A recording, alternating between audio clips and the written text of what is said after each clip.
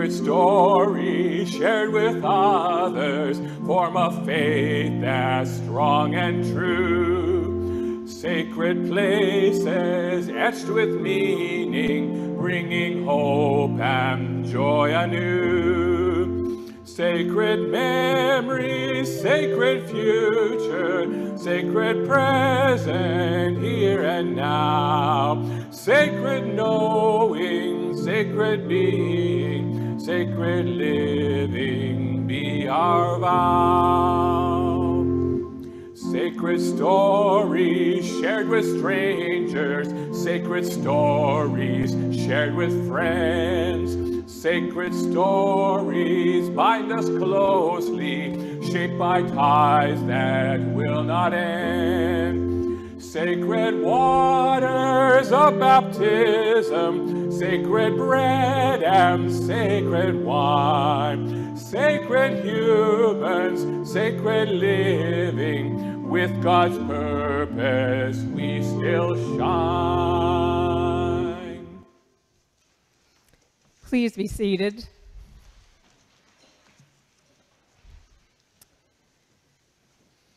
Will you join me in a moment of prayer? May these words, offered with humility and hope, draw us closer to you, O God, and one another. Amen. If you've looked in your Lent bag that you received, you will know that there was some Play-Doh in it. We put it in there along with the words for this week. There are stories that shape our lives. You will also know that the Play-Doh is the consistency of rock today. Right? That wasn't our intent. But isn't that also true? Sometimes we think our stories are fixed and unchanging. Our intent was for you to play with the Play-Doh, to shape it, to imagine all the things that have shaped your life so far and formed you into what you are today, and also to imagine what shape you might like your life to be in the future. Brené Brown says, owning your story and loving ourselves through that process is the bravest thing we will ever do. Imagine what shape the next stage of Stair's life will be. What stories will we live out? In our scripture reading this morning, we have two stories. A story about blind men and a story about a mute demoniac. Let's listen as the stories unfold as written in Matthew's Gospel in the 9th chapter.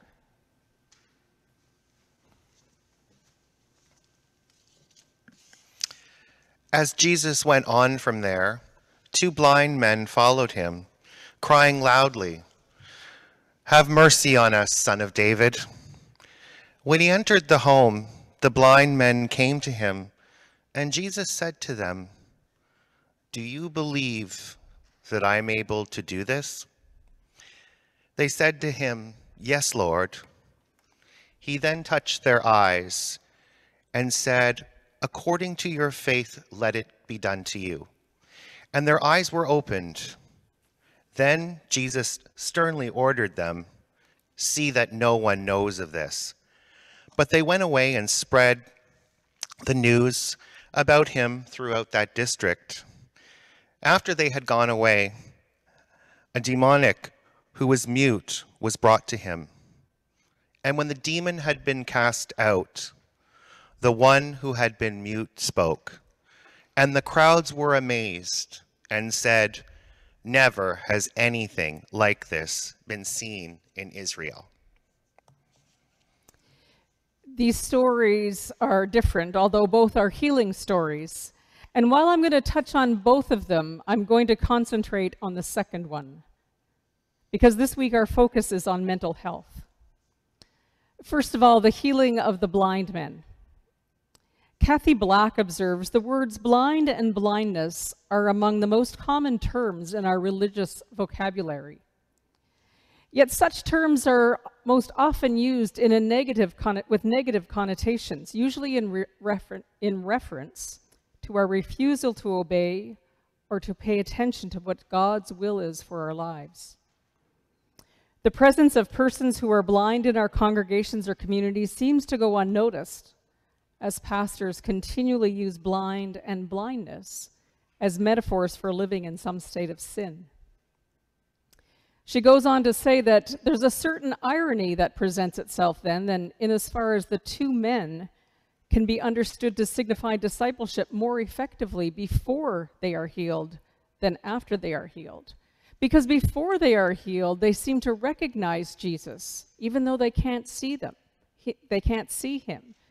After they are healed, they disobey him. They go and tell everybody, even though Jesus tells them not to. And I'm sure that I have used those words, if not in a sermon, at least in conversation, asking the question, what are we blind to? Moving on to the second part of the reading, the healing of the demoniac. Now, this man could have been suffering from any number of mental health issues, and it is said that he was mute. Metaphorically speaking, as a society and as a church, we have been encouraged to be mute about mental health issues. Last week, I sent an email inviting you to share a story about living with or dealing with mental health issues. And according to the Canadian Mental Health Association, in any given year, 1 in 5 people in Canada will personally experience a mental health problem or illness. Mental health issues affect Canadians of all ages, education levels, income, and cultures.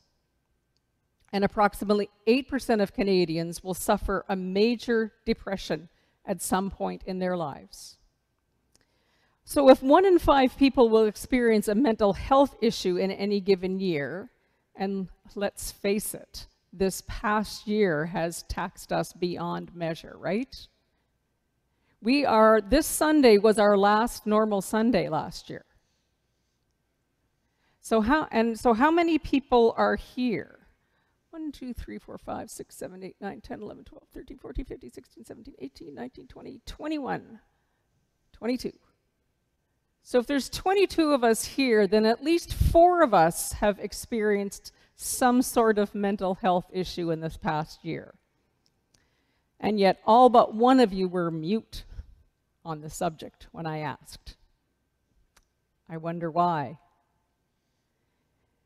Is it because of that same stigma that still surrounds mental health issues? Susan Colasar shared some thoughts with me, and she focused on 2 things, one on relationships and one on the ongoing living with a mental health issue. So she says people need to be comfortable with you as you are, or just at least letting you know that it's okay. She asked for compassion. Imagine what it's like to walk in somebody else's shoes. Imagine what it's like when you feel like you can't control your own thinking. Healing often comes slowly. It's tough learning to take one step at a time. Year after year, the frustration of an illness that hangs on or returns after a period of when you've been fine for a while. She says, remind me that I will be fine again. She also says it's a relief to connect with other people like me who have been there. If I'm upset or down, they have been there too. I benefit from a weekly social group where we do everything except talk about our health. I've received encouragement from others in church who have their own struggles with mental health. She's working towards something new instead of back to normal. And then she goes on to say, when we're working together, remember this: change is hard and scary. Taking responsibility is scary. I feel like I've let myself and others down before. Shared responsibility is more doable and more realistic. Sharing responsibility leads to developing relationships. Also, with more people involved, there is less pressure, better results, and maybe even fun. Let me be needed, but not necessary. Reject working for perfection and recognize beauty in diversity. Well, Susan, I know you're watching on Zoom. Some of your words describe what church could be at its best. Shared responsibility, rejecting perfection, recognizing beauty in diversity. Working towards something new, something better, instead of back to normal. Jesus is always calling us to something new, something better, not back to what was. Jesus casts out the demon, and the man was able to tell his story. And the crowds were amazed at Jesus. What we need to be careful about with this story is oversimplifying it, because healing stories have been used as weapons when they are linked with having enough faith. We all know people who have great faith, but that doesn't protect them from accident or illness, mental health illness included. And we must make the distinction between healing and cure. For there can be healing without cure. Healing can be restoration to community. Sometimes that might mean cure. Sometimes that means acceptance. Sometimes that might mean something else. For me, healing means owning your story, the good, the bad, and the ugly, and knowing that you are a beloved child of God no matter what. And that doesn't mean that you don't seek out as much healing as possible. Therapy, medication, art, music, dance, walking the beach, gathering beach glass. Your story is what makes you, you. It's a sacred story. Is it this story? Hard? Unchangeable?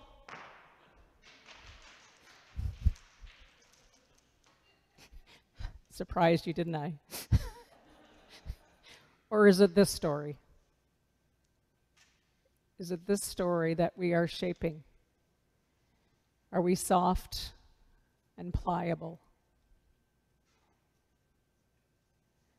Thanks be to God for the challenge and the opportunity of shaping a new story with Jesus at the center. Amen.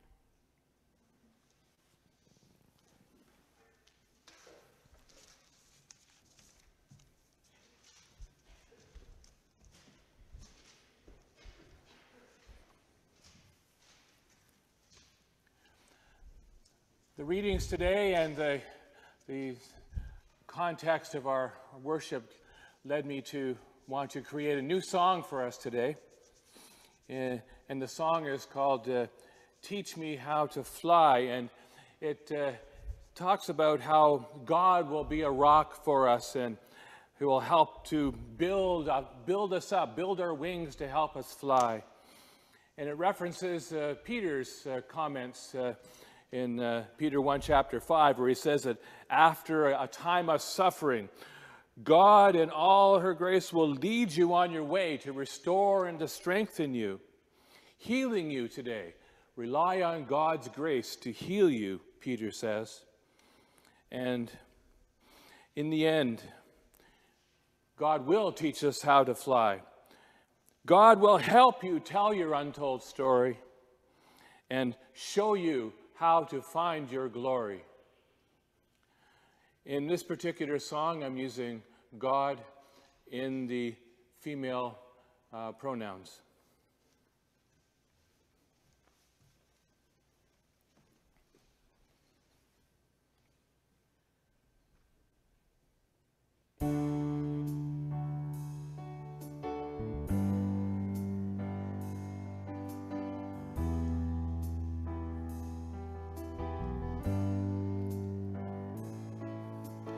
Ask God to be a rock for you to lean on, help to build your wings and let you fly.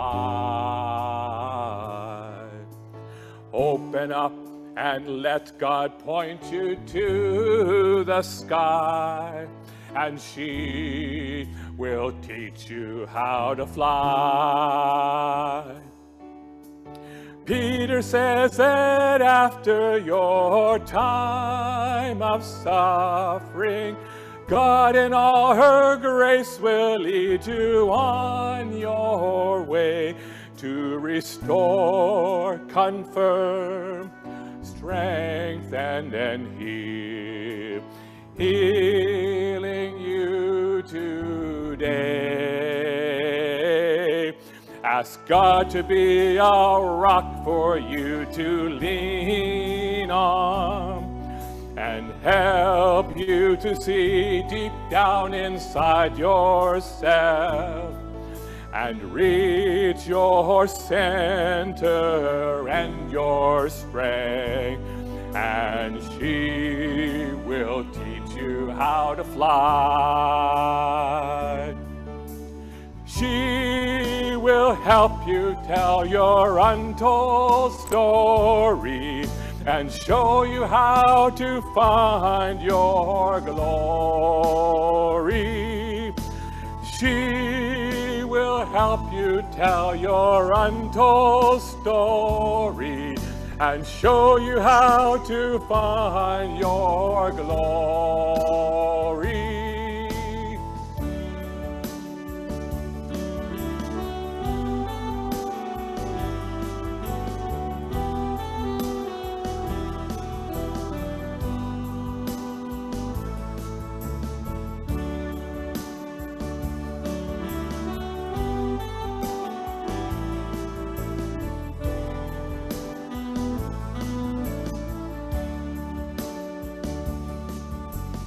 Ask God to be a rock for you to lean on, help to build your wings and let you fly. Open up and let God point you to the sky, and she will teach you how to fly. Ask God to be a rock for you to lean on and help you to see deep down inside yourself and teach your center and your strength, and she will teach you how to fly. She will help you tell your untold story and show you how to find your glory. She will help you tell your story, show you how to find your glory. She will teach you how to fly. She will teach you how to fly, how to fly, how to fly.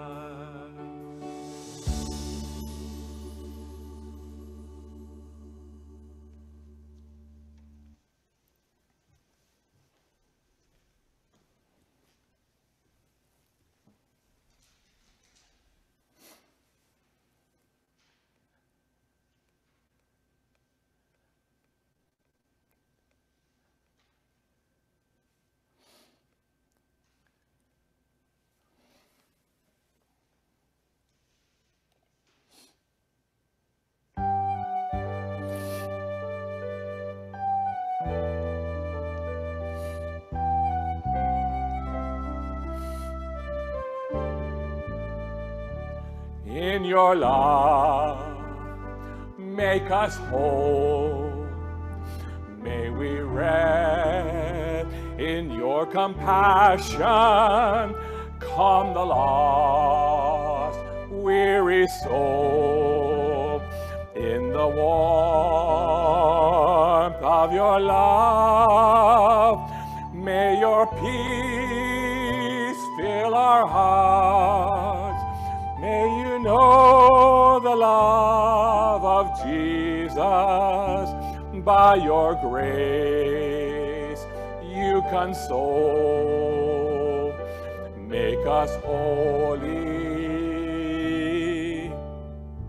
Make us whole.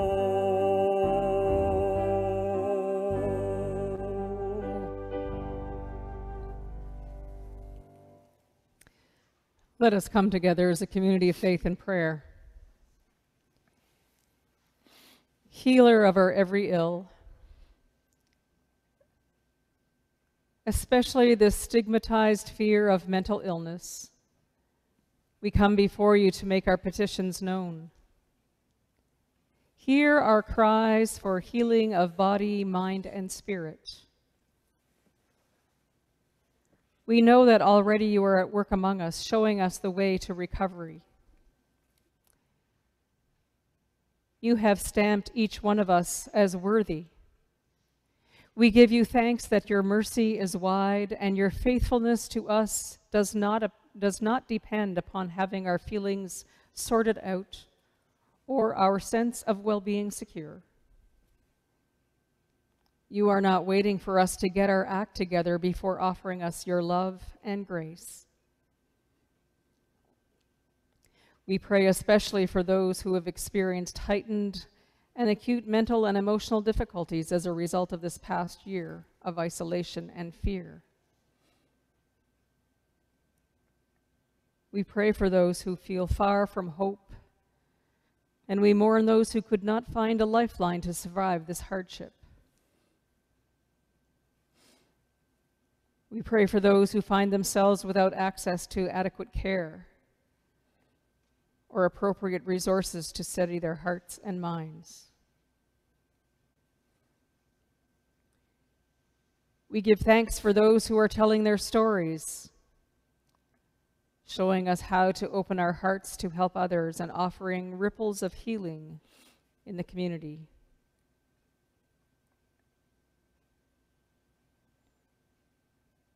We pray grateful thanks for progress towards holistic health care and the efforts of all who are working to destigmatize mental illness, making it easier to ask for and get the help so desperately needed.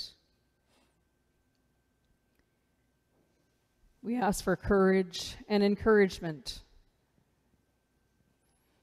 to ask how we can help now and into the future. We pray this day for our world, O God, as the first anniversary of the pandemic rapidly approaches. We pray that vaccines are delivered to where they are needed the most. We pray that we stay steadfast in our protecting of one another with the simple acts of washing our hands, wearing a mask, and physical distancing. It's so hard, O God, to keep that distance when we are meant to for gathering together, being close to one another.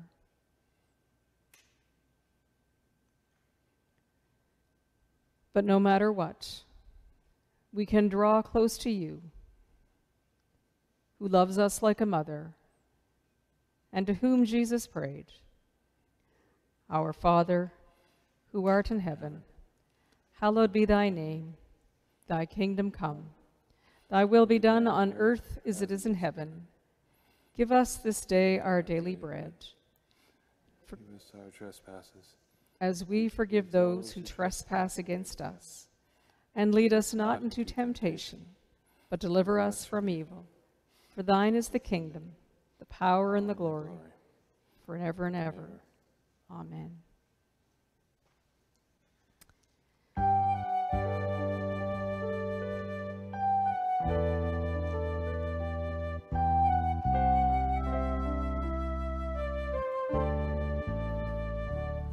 in your love. Make us whole. May we rest in your compassion. Calm the lost, weary soul. In the warmth of your love, may your peace fill our hearts. May we know the love of Jesus. By your grace you console. Make us holy. Make us whole.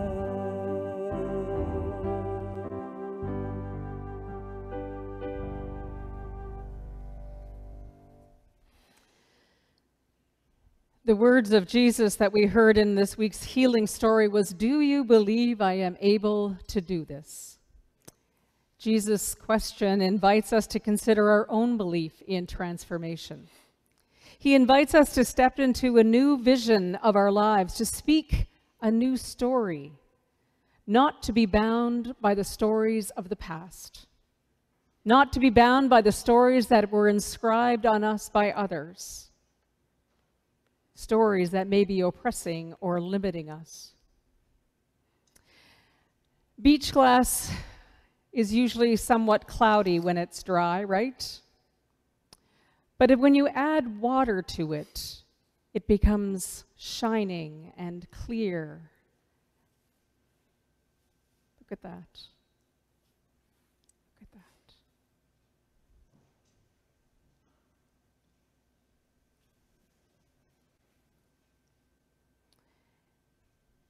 May that beach glass be a prayer for clarity. Ask for a new way of seeing your struggles. Ask for understanding and a way forward. Ask for prayers for clarity for others who may be experiencing struggles. When you go home, take that piece of beach glass that was in your Lent bag and put it into some water and notice how clear it becomes, how shining it becomes. Keep it handy as a reminder of the clarity that Jesus can bring to each one of us.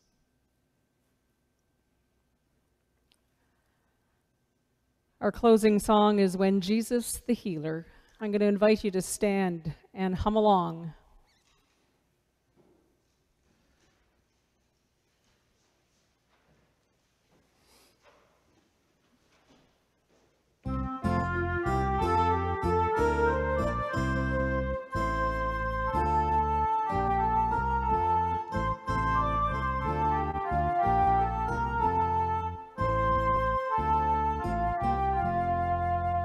When Jesus the healer passed through Galilee, heal us today. The deaf came to hear and the blind came to see. Heal us, O Jesus. A paralyzed man was let down through the roof. Heal us today. His sins were forgiven, his walking the proof. Heal us, O Jesus. The death of his daughter caused Jairus to weep. Heal us today. Then Christ took her hand and he raised her from sleep. Heal us, O Jesus. When blind Bartimaeus cried out to the Lord, heal us today. His faith made him whole and his sight was restored. Heal us, O Jesus. The lepers were healed and the demons cast out. Heal us today. A bent woman straightened to laugh and to shout. Heal us, O Jesus. The 12 were commissioned and sent out in twos. Heal us today, to make the sick whole and to spread the good news. Heal us, O Jesus. There's still too much sickness and suffering today. Heal us today. We gather together for healing and pray. Heal us, O Jesus.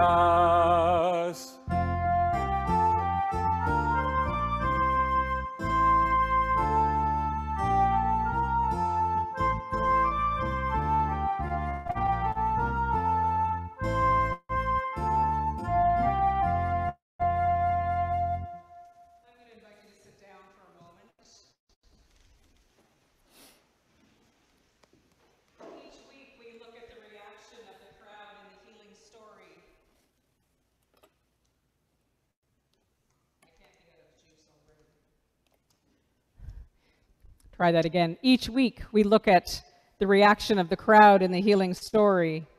This week, the crowd was amazed and cried out that nothing like it had been seen before. How interesting that the crowd is seeing something for the first time, just like the blind man is brought to sight. Could it be that this is as important in the story as the ones who receive physical healing? How can we open our eyes figuratively in new ways? What do we need to envision anew? Did you know that mental health and addiction services are being moved out of North Dartmouth? Did you know that? Moved to right around where the Portland Hills Metro Transit terminal is, making it much more difficult for people in our neighborhood to access those resources. Susan LeBlanc, the MLA for this area, is circulating petitions to stop this from happening. There's one on the table for you to sign if you would like to on the way out. As you all know, who have been part of this faith community and part of this neighborhood for a number of years, this is an area that has the highest immigration rates, some of the lowest income. Why make it more difficult to access resources? Why make it more difficult? So I invite you to sign that if you feel so inclined on the way out. Go with confidence, because the one who is living water is already cleansing and renewing, clarifying our lives, recovering our depth of love for each person, and our joy of living in this world. May the words of Jesus ring in your ears. Do you believe it is possible? And may the Spirit hover and move and deliver healing to your soul and a spring in your step. Amen.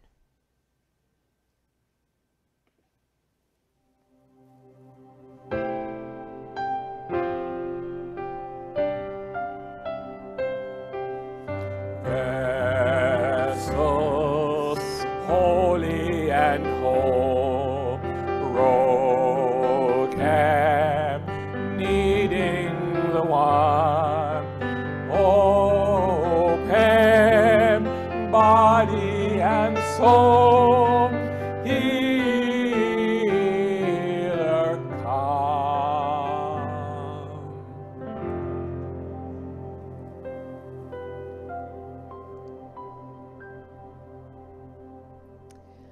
I have a couple of announcements before we leave.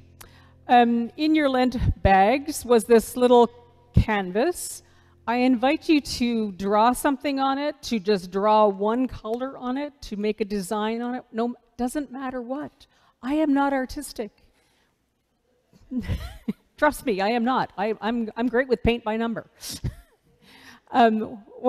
Whatever you want to do on it, and then bring it back in. And Jesse and I are going to create something for Easter Sunday morning with it. We're not sure exactly how, but we want to use these to create something, a community art project with this. So bring them back by the 24th so that we have time to do this. The other thing is, thanks to those of you who have already agreed to make a pie for our PIE event. So PIE stands for Public Intentional Explicit Support of LGBTQ. We're auctioning off some pies just through a Facebook event, not a Facebook Live event. I'm not doing a live auction. That just scares me. Scares me too much to try. But we're going to have it going for about a week. So thanks to those who have already agreed to make pies for that. And we'll auction off as many pies as you folks want to bake, so there's room for more if you want to do those. So just let me know. And I think LJ has one announcement he wants to make. And I would invite you to use that mic up there because I wiped it off.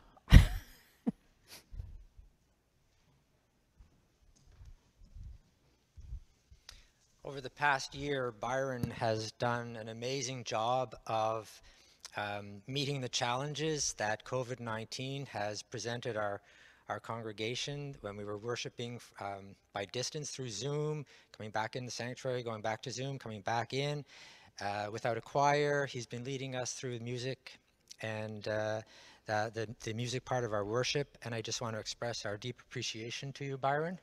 And I have a gift for you from the congregation.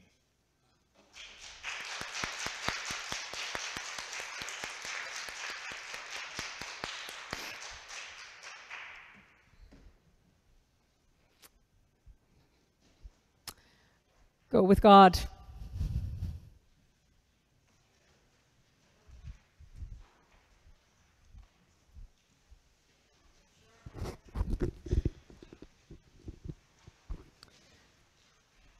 Remember to keep your distance on the way out.